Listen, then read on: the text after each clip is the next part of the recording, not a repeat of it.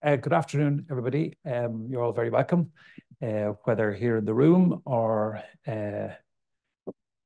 taking part through the live stream. Is that okay, Lorcan? My name is Alex White. I'm Director General of the Institute here. As I say, everybody's very welcome. I think we can all agree that the question of EU enlargement has sort of hurtled up the political agenda across the Union, most especially since the Russian invasion of Ukraine, and has become a ever more important topic in that context. And there's much debate and discussion about the various questions associated with enlargement, perhaps the challenges in some cases, in other cases, maybe obstacles, arguably, to accession, but also opportunities, also part of that discussion, part of that debate.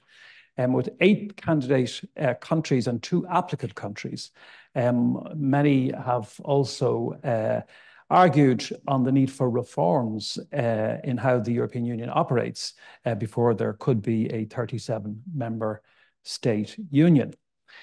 In her address to us this afternoon, we're delighted to have Jessika Roswall, Minister for EU Affairs of Sweden, and the Minister will give, I think, a timely survey of the Swedish government's view on the topic of EU enlargement and overall, generally, the future of the European Union at this time. Jessika Roswall is the Minister of EU Affairs and Nordic Cooperation in Sweden, having held that role since 2022. She's been a member of the Swedish Parliament since 2010. Prior to her current ministerial role, Minister Roswall was chair of the Moderate Party in Uppsala County. She also served as a member of the advisory councils of the Swedish Agency for Work, Environment, Expertise, the Uppsala County Administrative Board, and the Swedish Consumer Agency. And I'm pleased to say that prior to entering politics, Ms. Roswall was a practicing lawyer for many years. Here, exactly, yeah. There's a few of us left.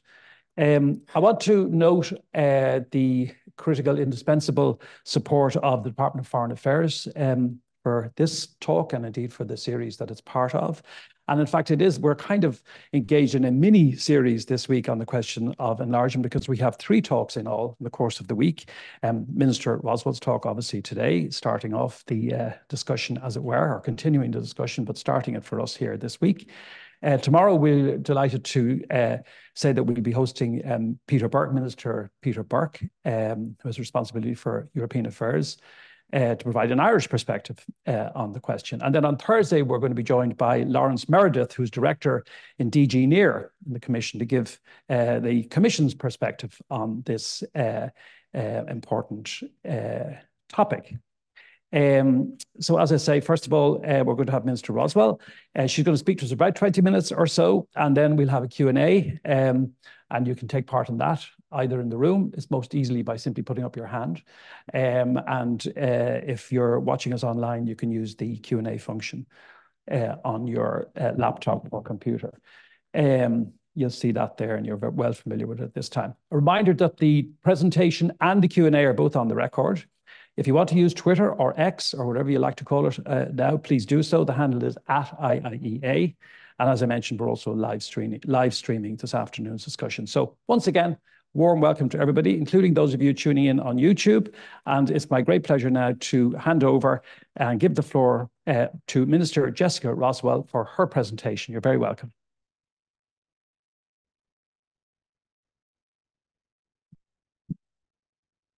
So thank you, Alex, and thank you for the introduction. Yes, in some rooms, it's good to be a lawyer, not always. But thank you very much for having me to have this speech today on this topic that is very, very often on my mind at the moment: enlargement and the future of EU. Let me start with a quote. Our constitution does not copy the laws of neighboring states. We are rather a pattern to others than imitators ourselves. Its administration favors the many instead of the few. This is why it's called a democracy. These sentences are from one of the most famous speeches in history, Pericles' funeral oration. This speech was held more than 2,400 years ago, but parts of it could be written today. Because the struggle for democracy, for a system of government that favors the many instead of the few, is not ancient history. It's an ongoing battle. And I do think that the battle is the right choice of word. Because battles are literally what the people of Ukraine are going through to preserve their democracy. The Ukrainians are fighting despite cruel war crimes, despite ecological destruction, and despite nuclear threats. Despite all that, Ukraine is still ruled from Kiev and not from Moscow. Ukraine needs to win this war, but they also need to win the peace. And that is where enlargement, EU enlargement, comes in. Because enlargement is about making sure that Europeans can live in peace and prosperity. It's about spreading European values, democracy, rule of law, freedom, equality, human dignity, and human rights across our nation. And it's about making sure that free, democratic Europe stretches all the way from Dublin to Dubrovnik and to Kiev. And with the war raging on EU's doorstep, enlargement is not abstract anymore. Now it's a concrete and urgent issue. Now it's not a question of if it will happen, but how.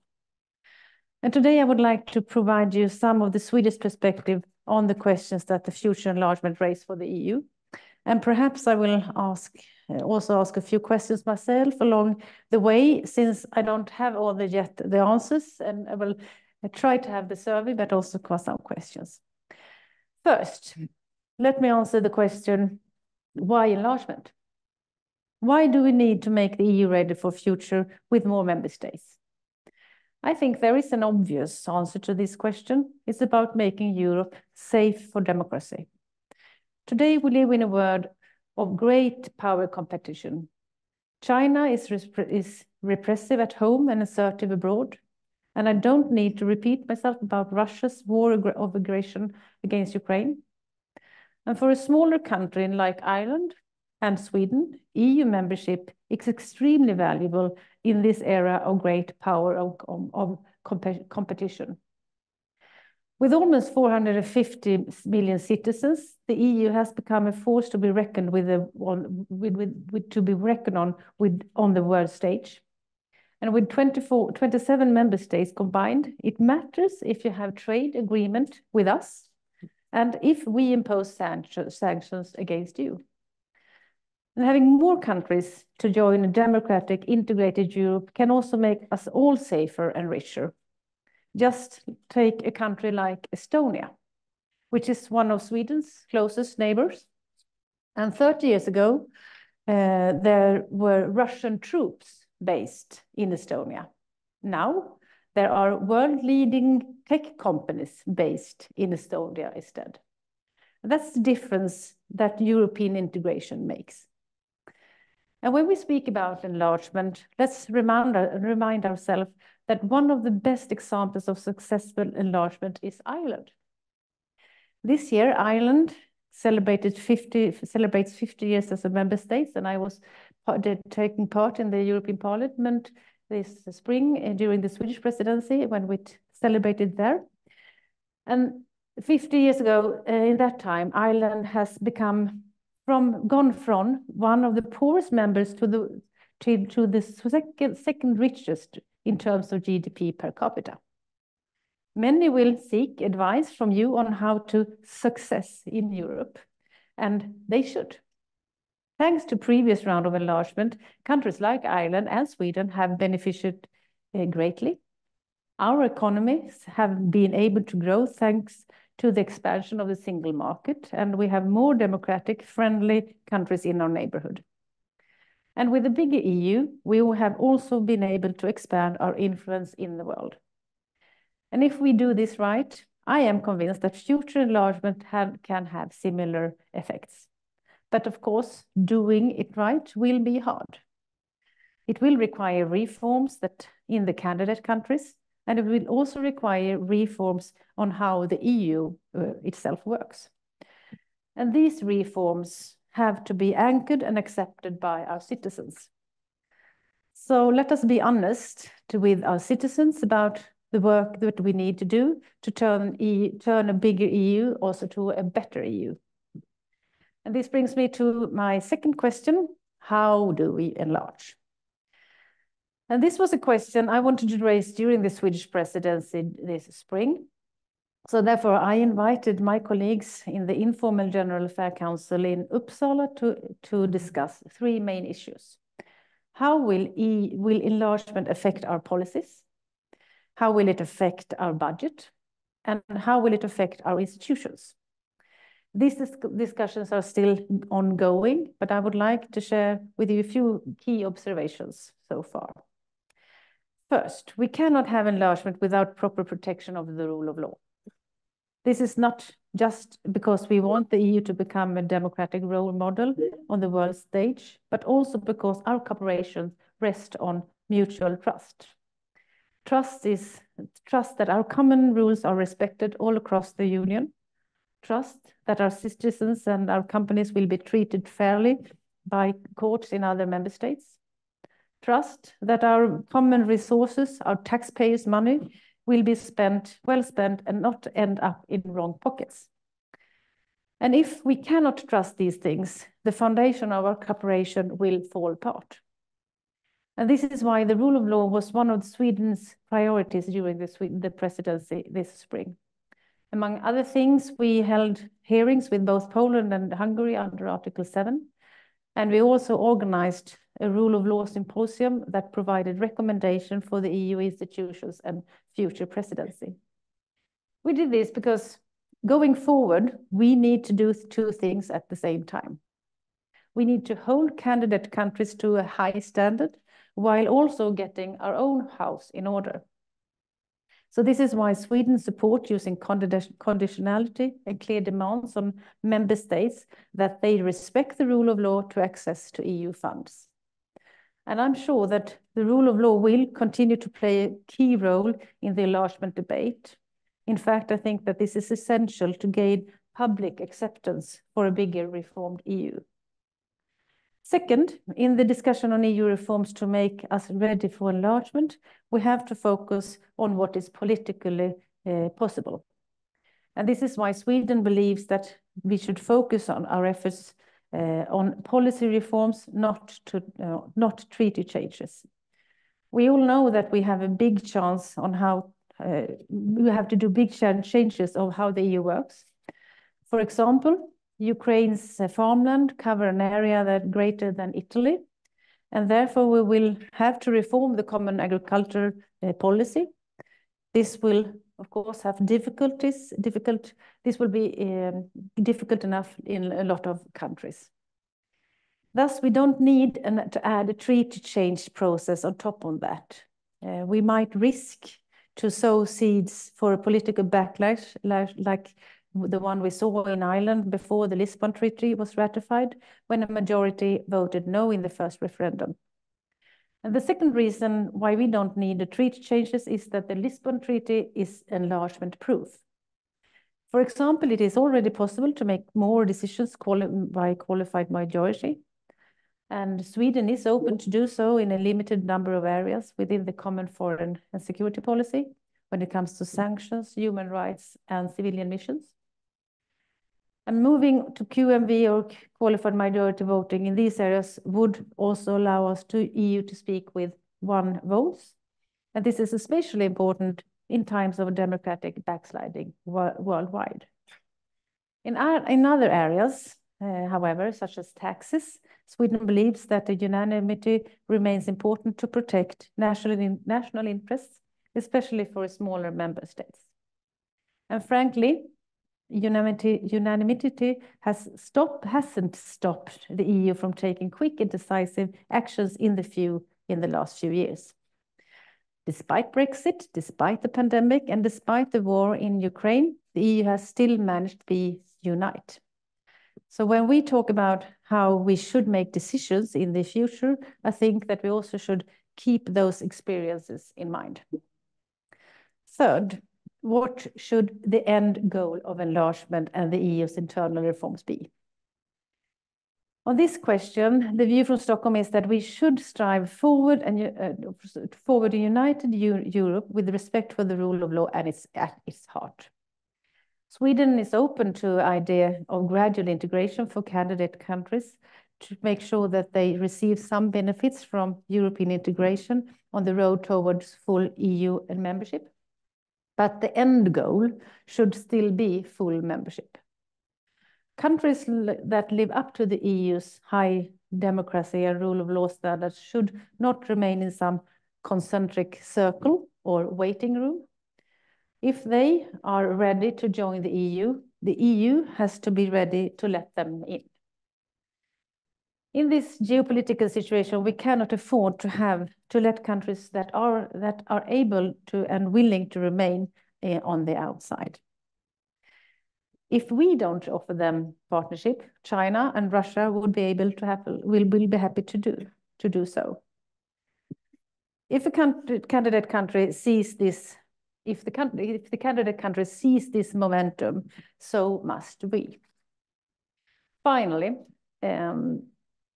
if a bigger EU has to be firm when it comes to our fundamental values, perhaps we need more freedom and flexibility when it comes to some of our own regulations. Harmonizing our rules and standards is often a good thing. For instance, having the same product standards for goods and is a good thing if you want to have a single market.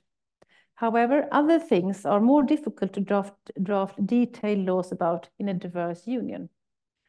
Just to take one example, the local environmental looks very different in northern Sweden than in, say, Cyprus. Therefore, we should focus more on the results and allow for a greater freedom and flexibility on how these results are achieved. Moreover, we need better regulation because the EU is facing a competitiveness crisis. For many years, the EU has been losing grounds to the major economies such as the US and China. And one of the most common complaints, one of the most common complaints from companies in the EU these days are that regulatory burden is too big. So when we enlarge, we have to keep this in mind too. The regulatory burden should not expand just because the EU does. Instead, a bigger EU must build on the strength that we already have. To tackle future challenges such as enlargement, we need to boost our competitiveness in a general and the single market, and in the single market in particular. To conclude, I think that the war in Ukraine has shown us how strongly people actually want to live in a free, democratic Europe. If it wasn't already clear at the Maidan protest in Kiev today, 10 years ago, it is definitely clear now. As the discussions on enlargement and the future of the EU moves on, I think we should remember that and not lose the sight of the bigger picture. And the bigger picture is that as much as we will argue about internal reforms, such as whether we should have more QMV or not, and an EU membership is very attractive. It offers access to the biggest single market in the world, to what will be the world's first climate neutral group of countries, and to the union that has actually kept the peace between member states for more than 70 years. As long as we stick to our principles, strive to keep the EU's unity and allow member states some freedom and flexibility to achieve our common goals, I believe that we can make future enlargement a success. That way, we can extend government that favors the many instead of the few, even to more Europeans. So thank you very much for listening. I'm looking forward to answer your questions.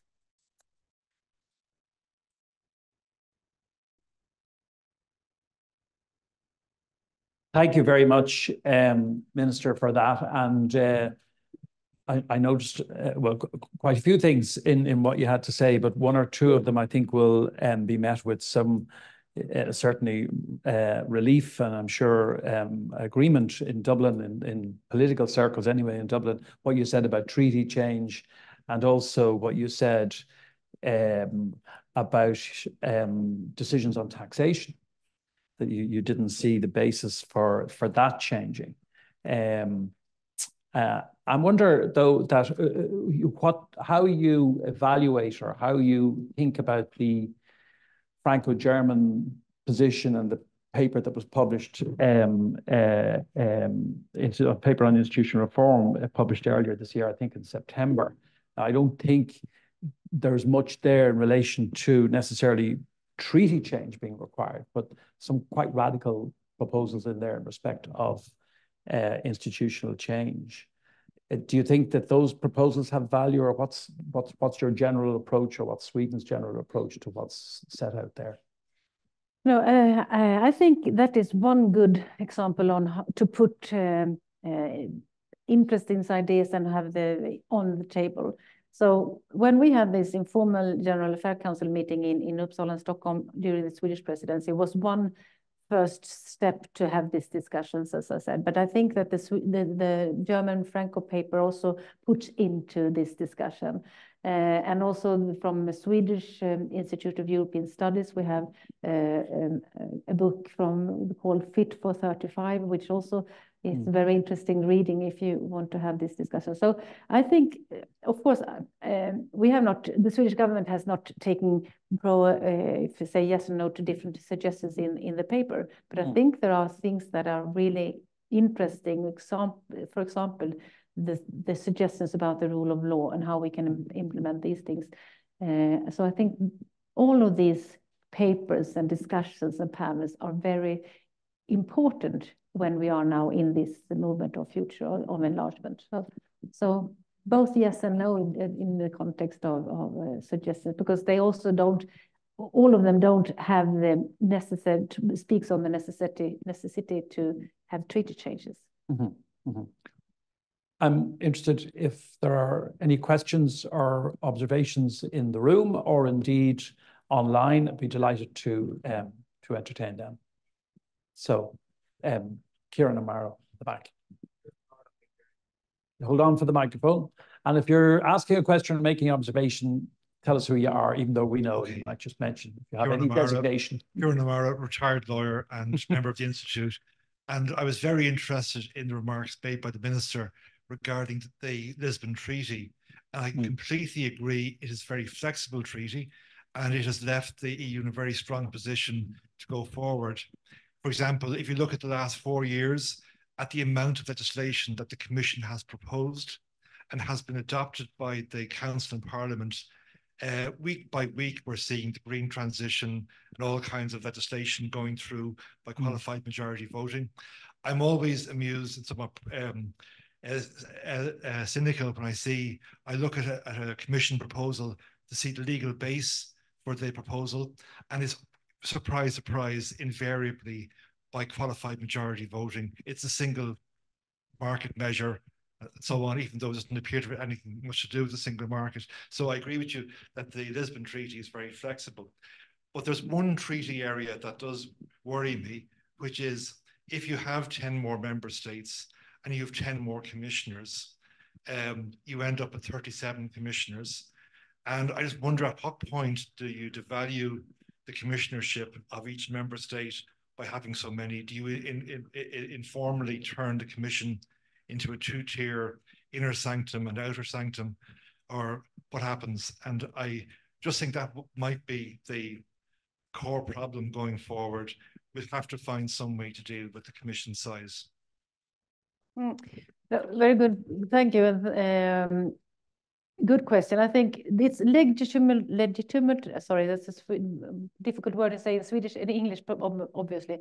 It's very good questions about how big should the Commission be? How many people should be in the European Parliament? How should the Court of Justice look like?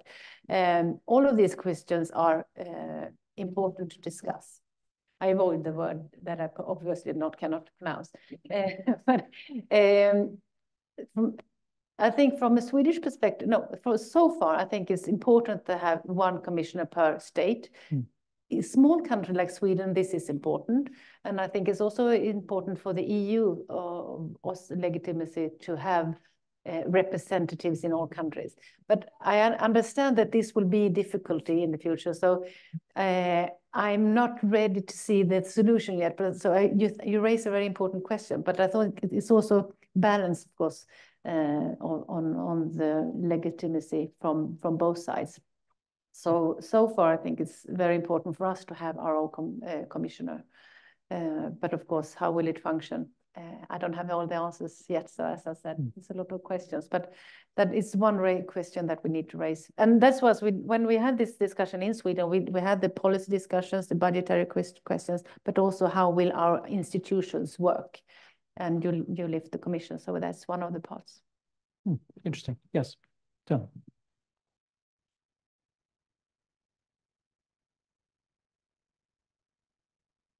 Dylan Marshall, researcher here at the IIEA. My question is related to, you mentioned the rejection of the Lisbon Treaty here in Ireland and the nervousness about treaty change. And I just want to get your thoughts on how we can bring the public with us on institutional change, but also on enlargement, as enlargement to new member states now requires a referendum in France. So I'm just wondering how across Europe we can bring governments can bring the public along in these big changes. That is the question that I think a lot of. I don't have the answers also, but that's one question that I raise along with my colleagues often. I raise it when I meet the Swedish Parliament, my colleagues in the government in Sweden, because this is really, we have to have the people on board on this enlargement. So far, and I was in a panel last week when there were figures out on how the support within the European Union is from citizens on enlargement, which is high. I think there were 52% or 53 something. And I think actually in Sweden it's higher because we have always been in favor of enlargement.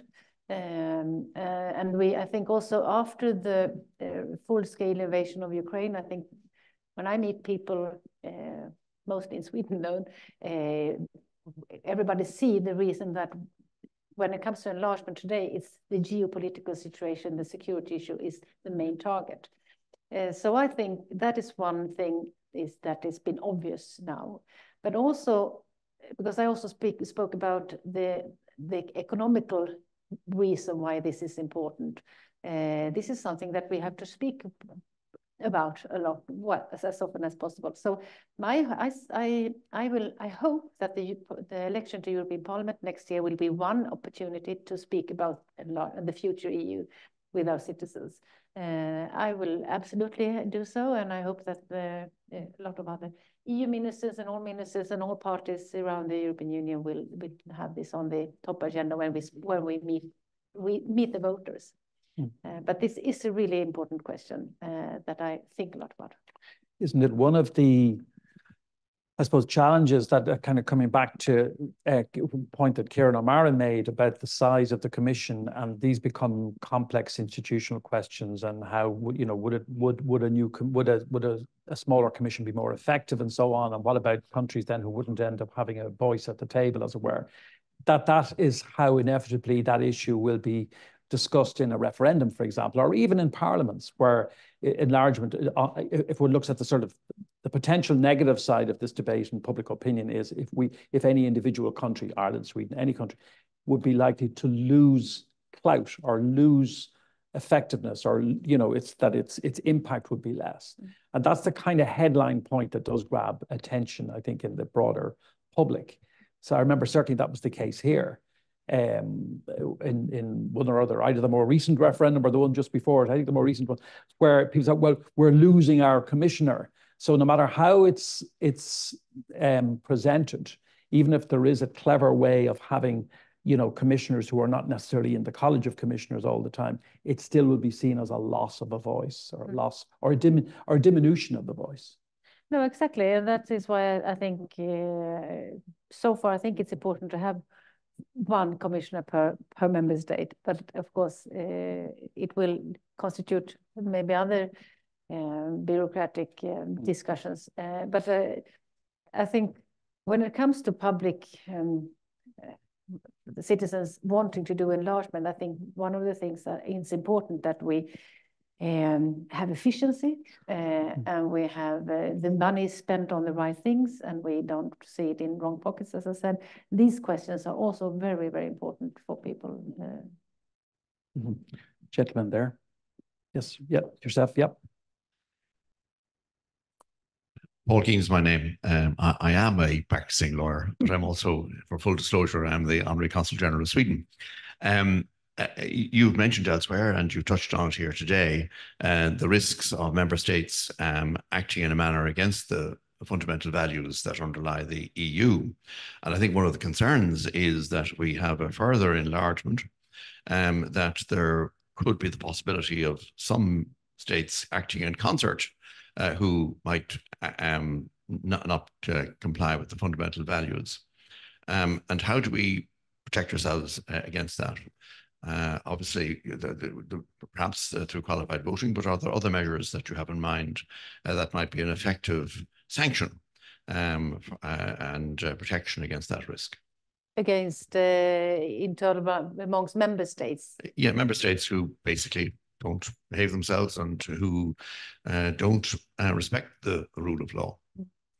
No, I think, yes, as I said, we have seen a backsliding across the world, but also within the EU on this. And that is why I think we have had, the EU has a lot of tools. We have the Article 7, we have the dialogue, but we also now have the conditionality mechanism. I think these are tools that we need to use. I think here is also Sweden and Ireland very like-minded on how can we exchange our views, because these are really important values that we cannot, that has to be in the core, especially when it comes to enlargement. And that is why I push so very hard on these questions, especially when it comes to enlargement on these 10 countries that are now candidate or applicants. This is something that when we talk about merit-based, this is really the first step when it comes to merit-based.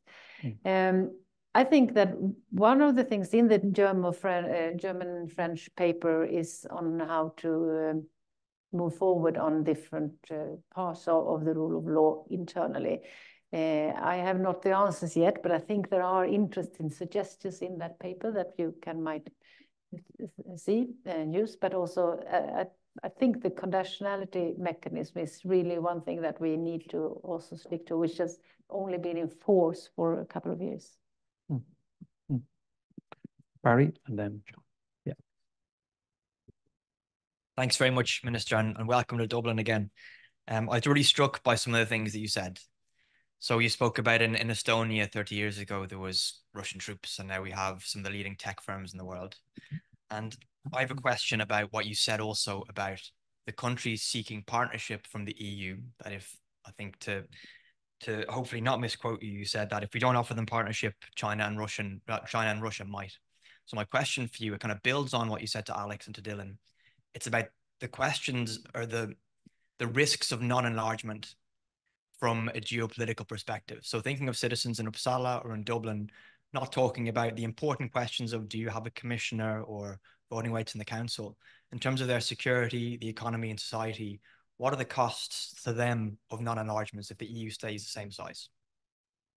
Thanks, Minister. Thank you. Very relevant question. And I think that my point is, because I think this is true, what I said, of course, and you quoted me correctly. And I think, and that is a thing that you have to have in mind when you discuss the enlargement. What is the cost of not doing this? My point in having this first discussion in Uppsala was that EU cannot hinder or stand in the way for enlargement. We cannot end up in long discussions on are we ready or not? Do we have enough room for 36 commissioners or not? The question is, we need to do this. Otherwise, someone else will do it. So absolutely, and the cost will be severe, I suppose, and that is also why I want to mention again and again and again, Ukraine is not fighting for themselves only, if they are, but they're also fighting for our security, and they need to win the peace long term, because it's our democracy that we are also fighting for. So absolutely, the cost is there. So my point is absolutely, let us not focus only on internal questions. This is important also. We need to do our homework. And I feel when I speak with my colleagues and also on the leaders level, the discussion is ongoing on how to make EU ready for enlargement, which is really good. And my other point is to the candidate countries, the momentum is now. You have to also do the reforms. But the EU cannot hinder or stop due to our own, that we have not done the homework. John.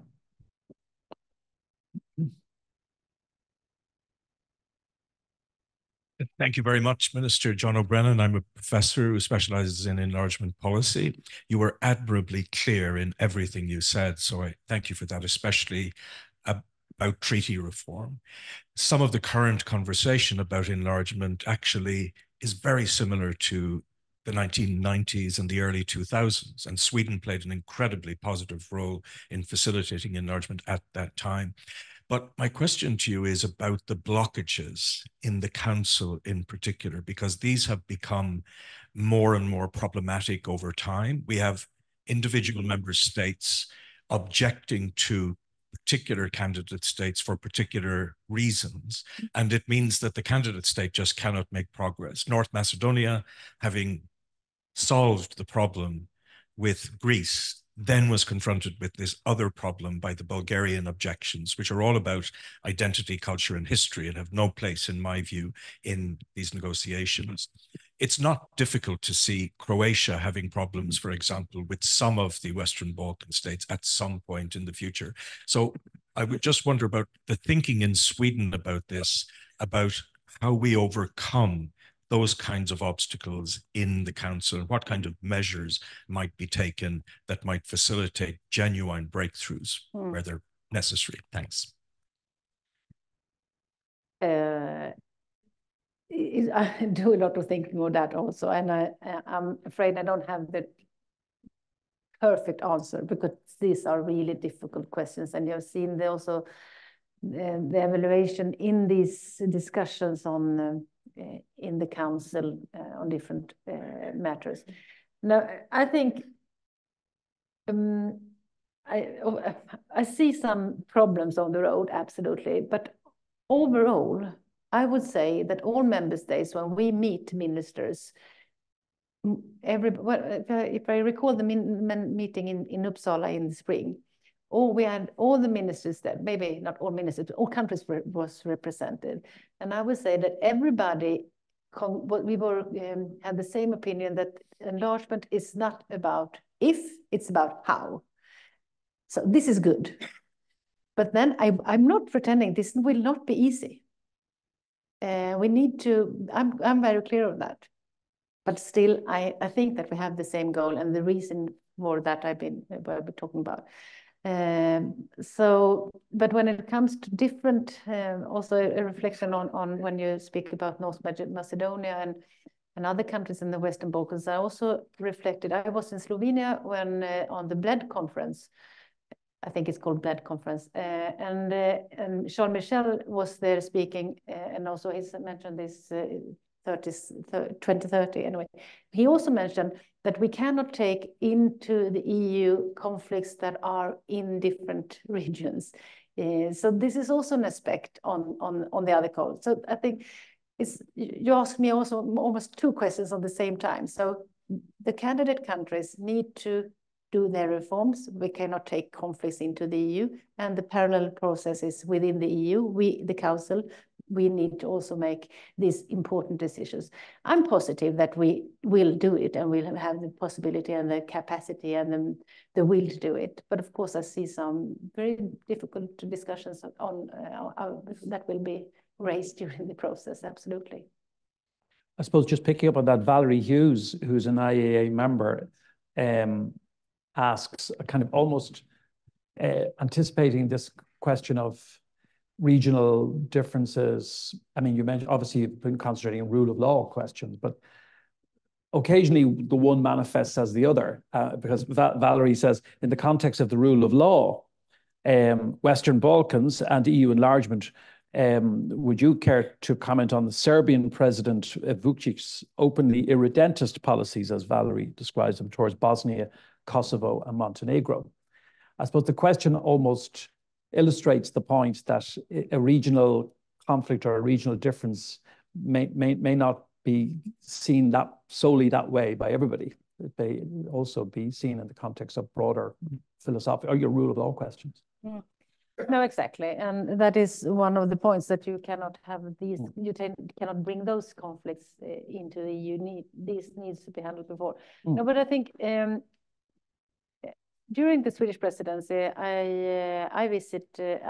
me and the Minister of Foreign Affairs from Sweden, Tobias Billström, visit all the countries on Western Balkans, both to give our support. And Sweden has for a long time been supportive in different ways in all countries to do the reforms in different ways, but also to say, but you need to do your homework, because this is a merit-based process, and that is very important for both Sweden and Ireland and a lot of other countries, of course. I know that there is conflicts, and different member states, different states have different difficulties in this, so to speak. So absolutely. Linked to that, Maureen Junker-Kenny is a professor at Trinity College Dublin, asks, or I suppose it's a comment or a question, whichever way you like to treat it. Ukraine may not become a member state if Hungary and Slovakia oppose it due to their ties with Russia and the additional Hungarian interest in the Hungarian-speaking minority in Ukraine. What means could the EU use to mitigate this? It's kind of similar sort of question. No, absolutely. And I know that the Ukrainians, because I met during the Swedish presidency again, that we had a lot of Ukrainian ministers on board on the informal meetings and have a lot of discussions. So I had a lot of discussions with my counterparts, Olga Stefanishina, and I know that there is a lot of discussion bilateral between Ukraine and Hungary on the minority question. So what can EU do? Yeah, but because this is a process that is following kind of not a schedule, but it's ordinary, or it's everybody knows the process, so to speak. And now Ukraine had these 7 reforms that they need to do, and then the Commission's report came 2 weeks ago on starting negotiations if and when in March then they have fulfilled this. So I think the Commission and the EU is doing not maybe the mitigation, but the demands that we ask. The EU asks, you have to do this. And when it comes to minorities, is one example that we have this criteria for all new member states. And this is the decision on all these questions are unanimity. We all know this, and we need to move forward. But as I said earlier, I think the goal is we want this enlargement, and the process might take some time, absolutely, but it's important. And I feel that we know we have the same goal. Question here at the front. Minister, I'm Fergal McNamara. I co-chair the Energy and Climate Group here at the Institute, and thank you very much for your talk. I was interested in your remark about harmonisation and the need for it, or I think you put it that maybe results-based outcomes were just as good as harmonisation. But my day job is in the energy markets and electricity markets, and we're very particular about harmonisation, even standardisation in our particular field. And I suppose the more harmonisation, the bigger the acquis, the harder the accession negotiations. So I just wondered if you could share some more of your thoughts on how that plays out, or what could be done different, or how it should be organised. Thank you. So my example when I say this is because it comes a little bit maybe also come to the public, the citizens, having the citizens aboard, on board. One of the discussions that we have very often in Sweden is about forestry. And if I make it simple, I can say that maybe we Swedes don't think that the EU always understands how we think about forestry. So this has been a discussion ongoing, and that is one of the examples that I took up when I think we need a regulation that is more focused on a goal rather than detailed, because we have different possibilities and the situation looks very different. But on the other hand, I of course understand and I know and I want to have that a lot of regulations and it's also have to be the same in the whole union. So it's a double things to talk about, of course. When it comes to the energy, no, but that's the example. I would say that this is one of the things. Then it comes to better regulation. I meet a lot of companies that. And they don't only complain about EU, they also complain on the government in Sweden, no matter what color it is, maybe, because it's too much heavy regulation. So that is something that we have to have in mind. And during the Swedish presidency, we put competitiveness high on the agenda. And one of the points that we pointed out was that we have to have better regulation and a lesser burden and a lesser reporting. Sometimes, well, EU is very good on regulating, which is sometimes good because we are frontline when it comes to making the climate goals, for example. But sometimes we need to also have, that's why I use the word better regulation, not more regulation. Sometimes that means less regulation, but sometimes it just means better regulation. Then when it comes to the acquis, when it comes to enlargement, I have an example from Albania, which I visited also when the Swedish support, when we are engaged in one of the reform work when it comes to reaching the climate goals. So this is something that because I think that Sweden and other countries also are very good in the green transition, and our companies are, so we export our way of doing the green transition, and that was one thing that EU member states can help and support candidate countries to also that we all can reach the climate goals, so to speak. Here, and then at the back. Here first, and then at the back. Thank you, Minister Mara Cross, a member of the Institute. We've been talking about enlargement up to about 37, but I just wanted to ask you about your close neighbour, Norway, who will be very much an outlier in terms of Europe, if the European Union, if we do achieve the enlargement.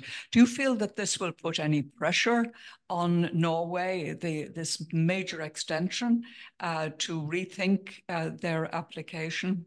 And just a second one, we're seeing a lot of destabilization by Russia on the Finnish border. Would you expect that the Nordic countries would find themselves under pressure, and indeed any of the other countries, with Russia increasing activity to try to destabilize any enlargement activity? Thank you. So yes, I'm a Minister of EU Affairs, but also Minister of Nordic Cooperation. So the question is very, very good. No, but I of course never ever comment other countries' decisions. But this is not a secret. So sometimes when I meet with my colleagues in Norway, also doesn't matter what color the politician is, I always ask, when will you come to be a member? When will you have your application to a member state in the European Union? Well, that's up to them, but I don't see any movement at the moment. Another is, we have also Iceland. No. So, but on the other hand, I would say this, when it comes to the Nordic countries, we have a very good cooperation and we work very closely also when it comes to EU laws and how to implement them also in all these countries, even they are not members. Well, it's up to them, of course, but of course I would gladly have them in the EU and also Iceland. When it comes to the what we have seen this last week on the migrants outside the Finnish border, of course we follow it closely. We are in close contact with our the Finnish government and we have seen similar movements in Poland for 1 and 2 years ago. So it's worrying, and we will support Finland with whatever we can do, of course. But so we follow it closely. Absolutely. It's question at the back. I'm a member of the Institute. I want to raise a question about popular understanding of what the European project is all about. And that's in the context of another part of Pericles' speech, where I think he was quoted as saying that although a few are only able to originate a policy, we can all understand it. In the current way we consider Europe, we only talk about Europe once every 5 years when there are European elections. However, the European Parliament Constitutional Affairs Committee, which is basically an institution, looks at institutions, at hearings in 2012, there was a presentation by a then Swiss MP, Dr. Andy Gross, who at the time was chairman of the Social Democratic Group in the Council of Europe. And he said that in Switzerland, we get to talk about what it means to be Swiss 4 times a year. That's because of the way they have they have referendums 4 times a year, referendums on either local issues, cantonal issues, or national issues. Surely that is something that the EU must now consider if we, the ordinary citizens who are not insiders or incumbents, not bureaucrats or politicians, are to try to develop a common understanding of what it means to be Europe and change that understanding as we change. And bear in mind that Switzerland is a country with 2 major religious divides, 4 languages, and a big divide on how they cook potatoes. So if I start with, if I understood that correctly, like that we discuss EU issues only every 5 years when it comes to European elections in practice, yes. Yeah. So no, absolutely. Okay. No, I try to tell everybody, of course, and I think that I speak for a lot of ministers of EU affairs that we think that I agree that we speak too little about EU issues. My Prime Minister last week, when he did the EU declaration in speech in Parliament, had said several times that EU politics is national politics. And I, of course, totally agree. And I have repeated this since then, and it's been also around in the Swedish media, because I think this is the issue. We all politicians should speak about EU politics as it is national politics, because it is. And we know we all have the figures on the agenda in the municipalities council that, I don't know how this figures now, is like 50, 60, 80% that is actually have started in some EU policy. So I try actually to do my part of the job, of course, and I spend a lot of time on schools, on different discussions, because I think this is a problem that we don't discuss it more. Absolutely. And I'm afraid also that you could argue, and the next, if you have say again that even when it comes to European Parliament elections, they tend to be national elections, even so. So this is also a sad story. So I really hope that this election can focus on EU issues like enlargement. I maybe be a little bit naive, but I will do my best and do my part of this, and also the parliamentarians. I'm not in favor of referendum, not even on a national level. I don't think that that is the way that we do policy. In Sweden, we have representative democracy, and I think it's something that I defend every day. But that doesn't mean that we need to have the bigger discussions on EU affair questions. And that is also a question that I try to speak with the journalists in Sweden, because sometimes I feel that people that I meet think that EU matters is difficult, which it of course is if we only talk about files that are far away. But if we actually break them down to what it is not difficult. So I think, and it's important for all of us.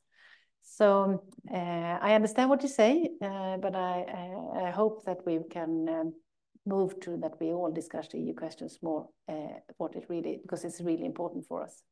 I mean, it remains a challenge, though, doesn't it always, that certainly 10 years ago here, or 10 years ago during the crisis, I remember one time Herman van Rompuy kind of making the opposite point, and saying, instead of EU politics being national, he said something along the lines of that national parliaments were essentially now EU institutions.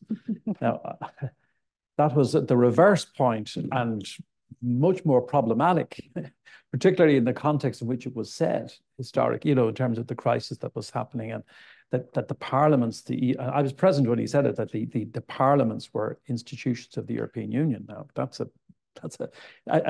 I'm slightly misquoting him, but not, I think, violently misquoting him. It was something like that. And I suppose that then just does still, you know, it recalls that whole debate about democracy and so-called democratic deficits and so on. That's just a constant challenge, I suppose, but you've addressed that. Yeah, a question here. Thanks very much, Minister. My name's Brian Kavanagh, Maggie Tat. We are positioning Europe as a moral and democratic opposition to Russia. And I get that. My concern is the ambiguity on many member states around particularly the issue of immigration. And the sense that from some perspective, Europe is looking like a fortress Europe rather than empowering Europe. I really enjoyed your speech on rule of law, but with so many xenophobes and influential state governments, how does, to use your term, how does Europe clean up its own act in terms of ensuring that rule of law and behaviour all, so we're talking about Hungary here, essentially, Slovakia and others. That's the first question. The second question says shaping ideas and policy. How do we reach out to civil society, not the people in this room, like your colleague said about insiders, because I suspect that commitment to Europe is very thin and wide. We need to be deepened, equal as our commitment to national parliaments. So how is Europe helping civil society in the new emerging candidate countries, as well as holding the line on our existing countries? Thank you. So the first question was about fortress and not migration. No. Yeah. I think that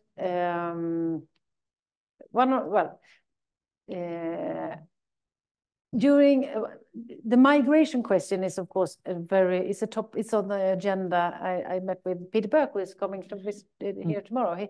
And we discussed that migration is on the European Council agenda every time, at least since my government came into office, because it is a question that is important. And from Sweden's perspective, for us, it's really important. We have had a very high number of migrants, and we have not been successful when it comes to integration. So coming to a conclusion on the migration pact during the Swedish presidency in the council was a great achievement from us, from our point of view, and we surely work hard and now during the Spanish and the Belgian presidency to reach an agreement with the European Parliament on that. Because it is important for the European Union. When it comes to how can we live up to the rule of law, as you said, within the Union, and I tried to answer a little bit earlier, because I think the Union has these different tools. And of course, you can criticize some of them, like Article 7, does it really have effect? I think in one way it has, because I've been attending the General Affairs Council for 1 year now, and I think the discussions is good, and that I think that it's moving forward in these countries. Forward when I mean doing reforms to answer the Article 7. But of course, at some point you have to discuss what will be the next step. And that is one thing that I think that this German-French paper has some ideas. And also we have put forward in new tools like the conditionality mechanism, which is important. So of course, as I said, EU need to also take these questions really serious, but because EU is built on values, and we need to have the trust amongst us, between member states. So this is really, really important, not only because of us people, but also for our companies and our single market to function. So this is essential, of course. So I don't have all the answers, but I think you are on something very important. Then you had another question that I forgot now because I didn't write it out. Sorry. Thank you.